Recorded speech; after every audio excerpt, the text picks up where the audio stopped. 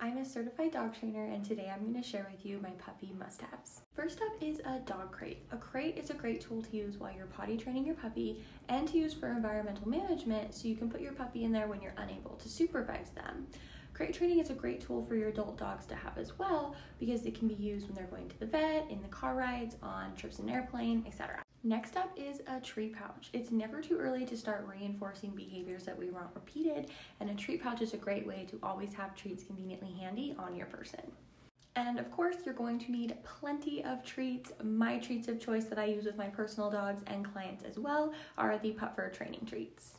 Number 4 is an enzymatic cleaner. This will ensure that you're getting rid of all the smell from any accidents in the house while you're still working on potty training.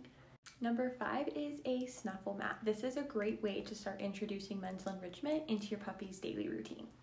Number 6 is chews. These are always great to have on hand so you can redirect your puppy to something they can chew on when they are chewing on things that you don't really want them to, like your hands, your clothes, your furniture, etc.